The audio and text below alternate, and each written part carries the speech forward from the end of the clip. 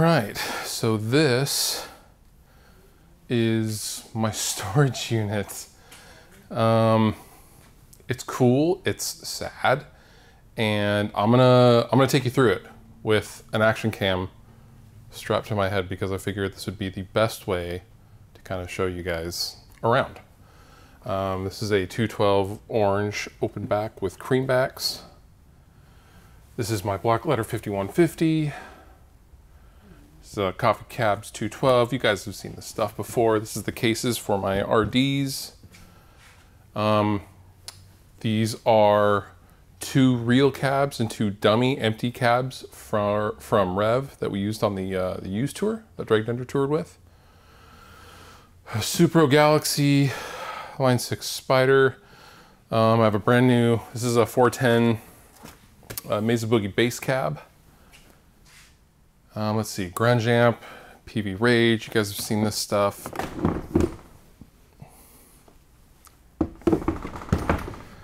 I have some Kill Switch Engage.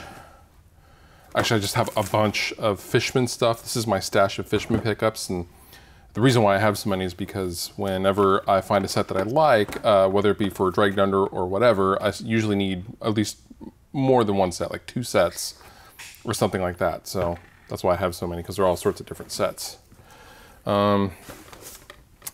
These are just kind of fake 412 fronts. You guys have seen my 412 Art Alexakis Everclear Mesa Rectifier cabinet from 1996.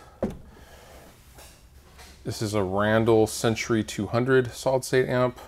You guys have seen this Rev Generator 100 Mark II. This is an 85 Marshall JCM 800 2203 that I had reshelled. Let's see. I guess let's check out some guitars, I guess. Let's see.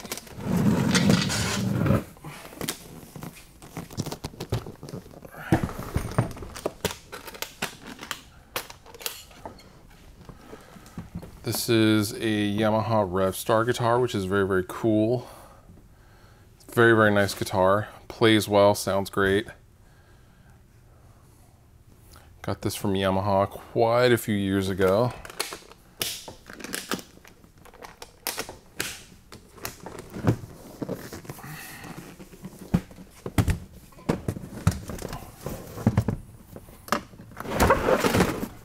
Let's see, this is my Betty White, as you guys have seen. This is the Schecter Solo 6 ATX that I built the YouTube channel with, basically. Love this guitar. A lot of songs in that fiddle.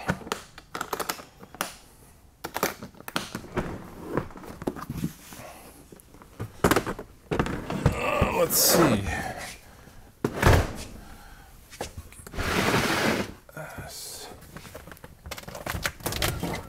Yeah.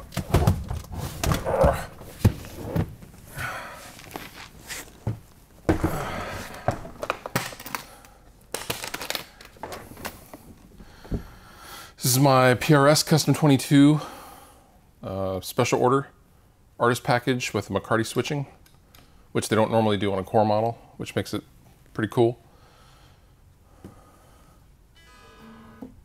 Love this guitar. I got this from the Guitar Store in Seattle, Washington.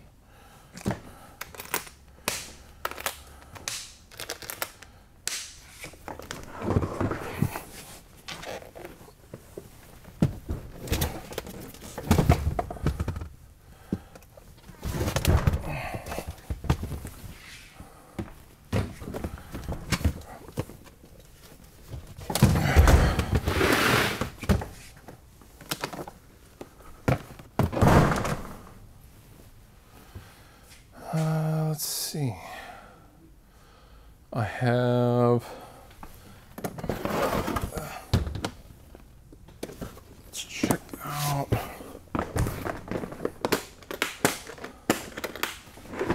This guy, this is Music Man Ernie Ball, or Ernie Ball Music Man Armada. This was Steve Stevens like backup B tour guitar for a Billy Idol tour or two. And it ended up in the Ernie Ball showroom, no strings on it, collecting dust, and I took it. I stole it. I didn't steal it, but I did take it. And it's a great guitar. It really feels like Les Paul. And they don't make these anymore, unfortunately. Really, really cool. Let's see. This is...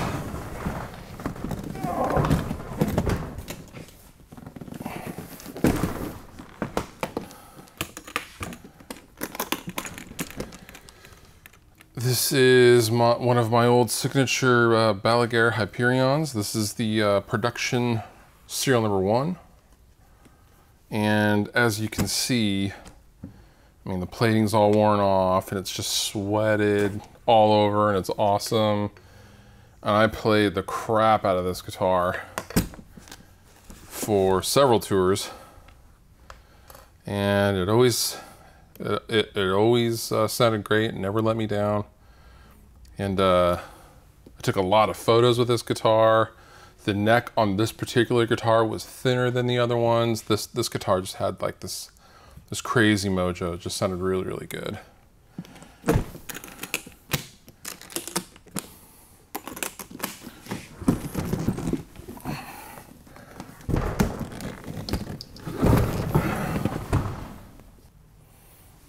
Oh yeah, let's see. Let's see what this one is.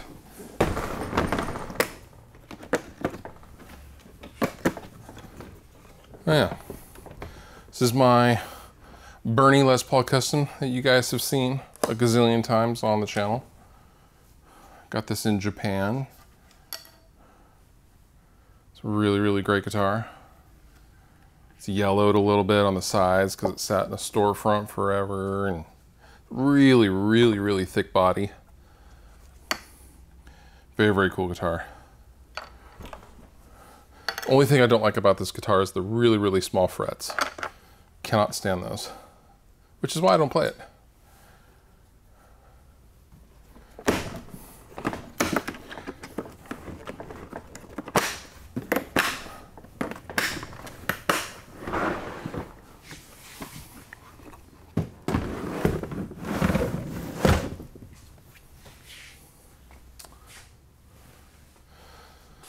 Let's see.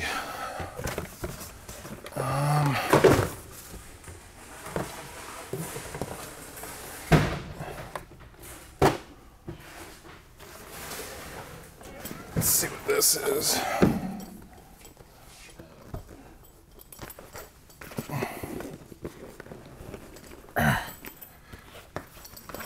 Get out of the case. This is a cool guitar. It's a 25.5-inch scale, which is cool. When I got it, I immediately had to change out the tuners because the tuners actually stripped. 2 of them did. Like the first time I go to tune it, I went to tune it and went thunk, and the tuner gears were stripped because they were counterfeit Grovers. But this is a nice sounding guitar. It actually is a decent guitar, and it's very heavy and it's awesome. I don't ever play it that much though. Yeah, love the color. Let's see, I guess one more guitar we'll check out is let's see what this is. This is a bass, obviously.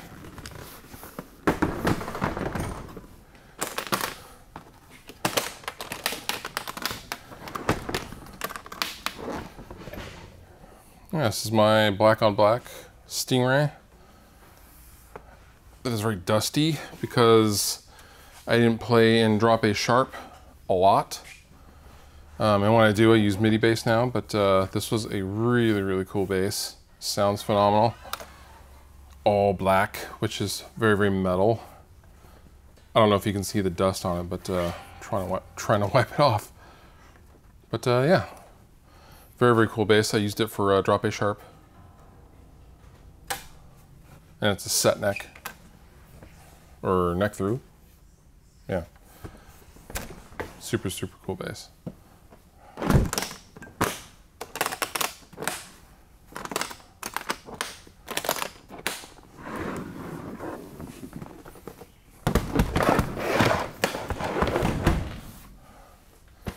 And that is basically my my storage unit, my gear locker, as it were. I should actually probably sell some of this stuff, but I can definitely go up. But yeah, it's quite the sight to behold for sure. If you enjoyed the video that you just watched, please consider subscribing. It helps me help you, and then in turn you get more stuff to watch. And also I have all sorts of stuff down in the description of this video. Sweetwater giveaway stuff, there's all sorts of links to all sorts of things, so consider checking that out as well if you're gonna hang. But if you don't hang, all good, I still love you.